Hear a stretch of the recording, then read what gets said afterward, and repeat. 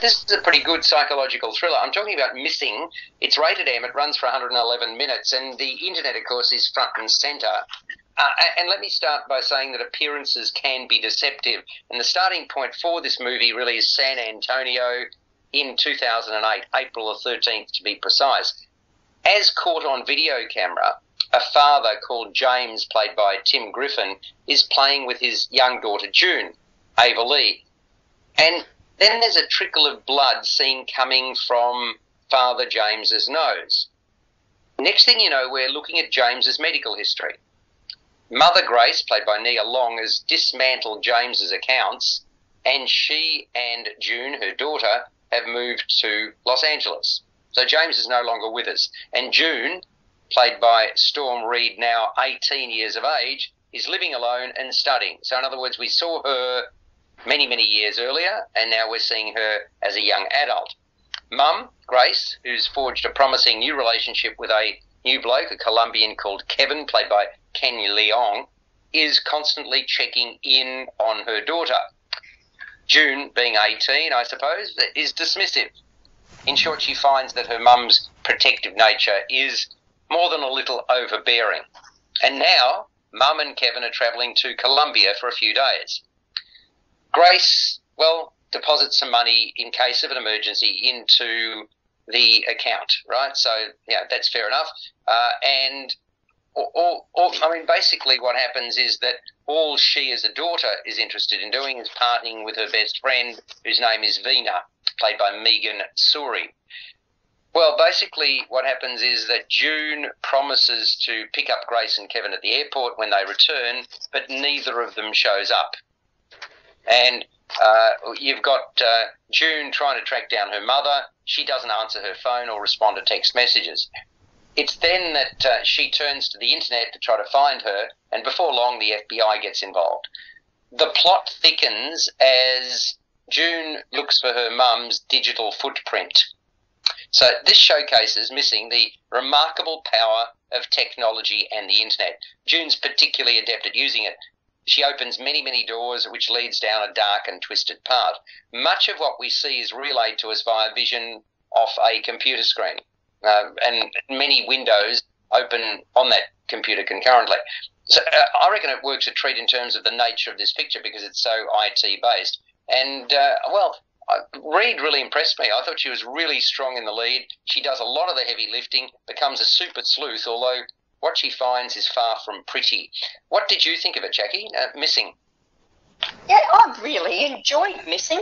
I'll say first off, it actually reminded me because of the way it's presented, you know, in the digital fashion, the online, and we've got everything from, it's all about what's on the screen. It's all about Google, Facebook, WhatsApp, Siri, live streaming and TaskRabbit and, you know, cameras and GPS and everything like that. But it's got the human element, of course, because there's the family situation, and then it becomes a thriller mystery. It reminded me of a film, and I think it was about 8 or 9 years ago, called Unfriended, which I think was which was touted at the time as the first fully online, you know, or feature film presented as being fully done just on a screen. So we're not seeing people in there that are not seen on a screen somehow, which makes it sound really boring, but it actually isn't. I found it fascinating. And the film Missing, as it delves into this mystery thriller scenario, which actually gets a little bit too complicated for me at the end, but anyway, that's fine. I really enjoyed the pace of it because I actually think it's quite a young film, and it's got this fabulous, fast, furious online film. The pace, the way they operate, and the way it reveals nothing is secret. It delves right through. I really enjoyed that fast pace, and therefore I enjoyed the film. Never bored in it. No, well, I would totally agree with that. I think also the interesting aspect of all of this is that a movie which you've said, you know, appeals to young people has got broader appeal than that, because it's quite fascinating for us slightly oldies, shall we say, to appreciate how dexterous somebody can be on a keyboard, and, you know, 1, 2, 3, bang, you're into something that you shouldn't be. And unfortunately, that's got the nefarious side to it, which is obviously what this movie is all about. Greg, what did you think of it, Missing? I enjoyed it in spite of myself, because this is one of those thrillers that plays aimed at those Gen Xers who live their lives via social media, Facebook and mobile phones, rather than the real world there. But it sort of slowly sucks you in with its build-up of suspense and suspicion and wondering where it's going. That's a sort of sequel to 2018's Searching, which used the same sort of formula and plot, and it comes from the same writer and director as that Nathan Johnson and Will Merrick there, and it follows the same formula. I agreed that Storm Reid was quite strong there as the heroine there who investigates everything online. Thinking of all the pre-production work that must have gone in to set up all these screens and background things to go play out on screen there. And it plays out sort of like in real time there on the screens there.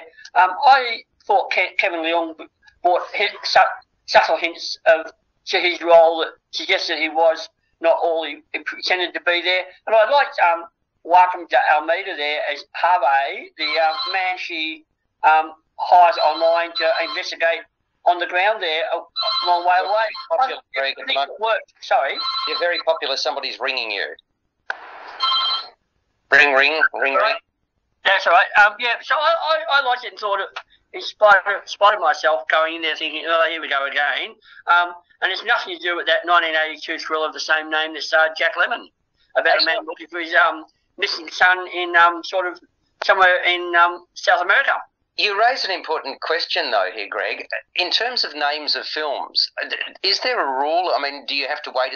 If you've got the name of a film that was produced 20, 30 years ago, then obviously you've got a new generation, no problems. Is there any unwritten rule? Does anybody know in terms of having the name of something that's also named something else earlier? Is there a law of whatever it is? I'm not sure what it is, a time-based rule? And is there some gatekeeper that prevents you from naming a film like another name or very similar, like copyright? Anybody know? No, because on IMDb quite often you will see it'll say something like missing 2023 and then in brackets number 3. That means that there's 3 films that year that has the name missing. Okay, fair enough. Now, I presumed as much because obviously there's not normally necessarily 20 or 30 years between them. So, Pete, did Missing do it for you? Reasonably well.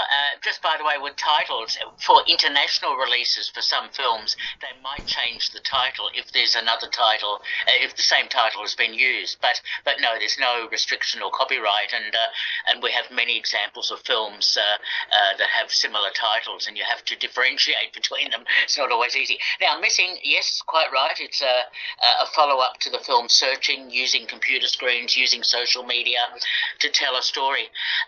I think this one is pretty good most of the time and is quite involving.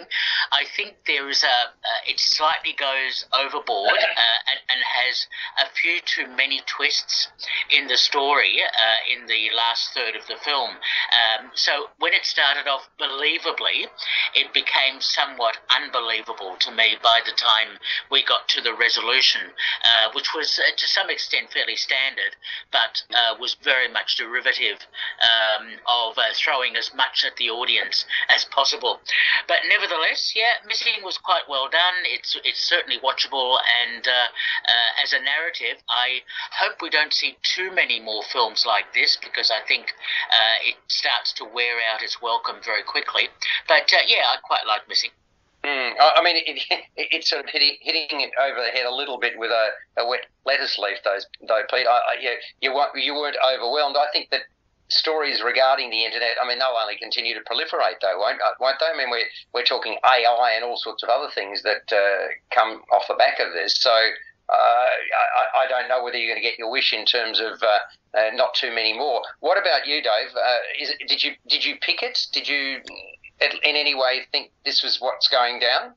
No, definitely not. I think these kinds of films are very interesting because they're practically Murder, She Wrote or Agatha Christie using a computer. I think this film actually did it a lot better than films such as Dashcam, that were good films, but didn't quite reach the levels that this one did.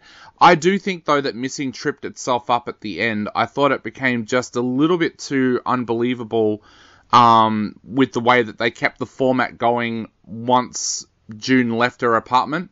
So I think that kind of tripped it up towards the end. I wish they had found a way where they could have found a resolve without that, because I think it really, really stretched the format towards the end. But look, the rest of the film was really good. I liked the twists and turns, but yeah, I just felt it tripped itself up at the end. Greg referenced Joaquim de Almeida, or Almeida. I thought, he was quite reasonable as this middle-aged father in Colombia that Grace chances upon on the sort of equivalent of Airtasker, sort of quite a cheap resource and ally.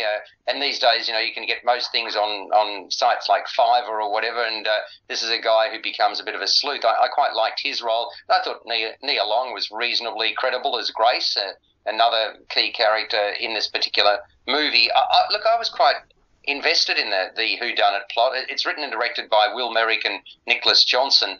Quite a smart, savvy sort of piece of movie making. I agree with Jacqui. I think it's certainly got a younger demographic in mind, but it's got it's got a bit of cross appeal, given that all of us are a little bit older than 20, shall we say. So let's get a score, Dave. What about you? Missing, we're talking M, rated 111 minutes. I'm giving it 6 out of 10. Okay, so it's a sort of middling type mark. Peter, similarly? Yes, and by the way, my comment is about not making more films with that format. I have no problem using social media, but it's just that visual format, I think, becomes very wearing after time. Look, I agree. I give it 6 out of 10. Mm-hmm. Greg King? 6 out of 10 from me as well. Wow, okay. Jacqui? I'm a little higher. I gave it 7 out of 10 purely because it was thorough entertainment, just entertainment. And yeah. But I do agree with Peter that I wouldn't want to see one of these every couple of weeks. Yeah, fair enough. 7.5 for mine for Missing. So somewhere between 6 and 7.5. So it's a pretty reasonable sort of film, and I think some people are going to particularly enjoy it.